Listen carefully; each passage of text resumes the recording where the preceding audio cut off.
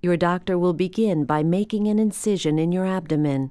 It will either be a vertical incision from just below the navel to the top of the pubic bone, or more frequently, a horizontal incision across and just above the pubic bone. This is often called a bikini cut. Your doctor will then make a second incision on the lower part of the uterus.